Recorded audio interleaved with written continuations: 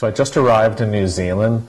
I was almost blown out of the airport, almost didn't land. The weather's, it's like a force 10 hurricane. But first place I had to go to was Kumeu River. Been drinking the Chardonnays for over a decade, wonderful wines. Michael Brajkovich, the winemaker, has always said I should come by and see what he's doing. So here I am, Michael. Welcome. Thank you.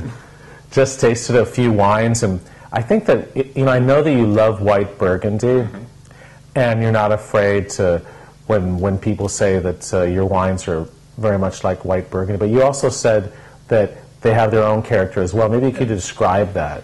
Certainly, we're inspired by white Burgundy. We think they are the best Chardonnays that we've tasted. We do taste a lot of them in the course of our work to have a look, and we do a lot of comparisons.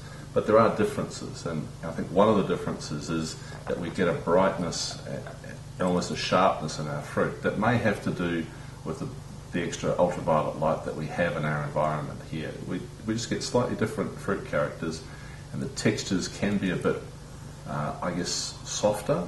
All of our soils here are clay, so it's quite different to the more limestone-influenced soils that you would find in Burgundy, for example. I think that's another critical difference. I'd love to work with some limestone soils as well. We just have to find some somewhere. But with the clay, we get this textural element, I think, that's a bit unique to our style. But also, it seems, but then texture-wise, it almost feels like there's a chalkiness. I don't know if it's phenolics, but I like the texture. It's that elusive minerality, but it's a different kind of minerality. I don't think it's quite as fine as you would see in Chablis. Grand Cru Chablis has that real edge to it. Ours is just a little bit broader.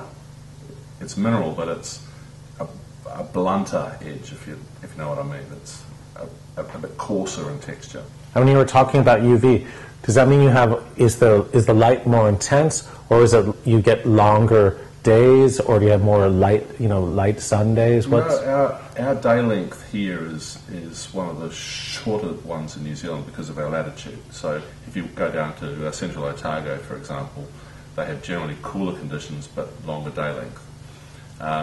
Here, I think it's a lot more to do with the ozone hole that's over us.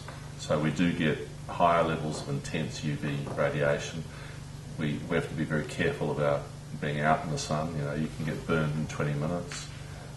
It's quite special here. But in terms of overall light intensity, here in Auckland we have quite a regular cloud cover. So direct sunlight can be actually quite low at times, but we viticulturally have to manipulate the grapes so that they get the maximum sunlight exposure they can and try and expose the berries to the sky, not necessarily to direct sunlight, because the berries themselves can get sunburnt as well, and when you get the browning on the berries, on the skins, you can get quite bitter tasting compounds coming into the wine. So we are very careful when we leaf pluck to make sure we don't overexpose the grapes.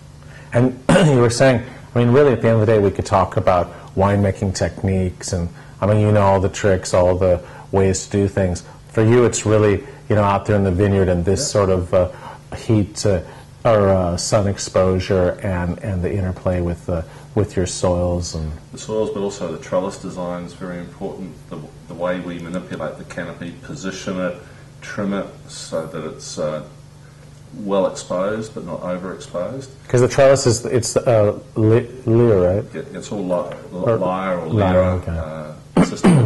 It's a U-shaped divided canopy that just maximises the exposure that we can get.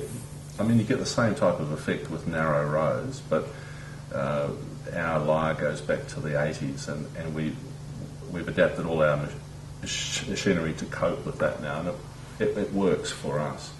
But I must say that that's only in our own vineyards. All of our growers are on narrow single rows. Well, let's taste a few of your older Chardonnays. We tasted the newer vintage 2009, but I'll be interested to see how those are, and we can talk about it afterwards. Great. Thank you.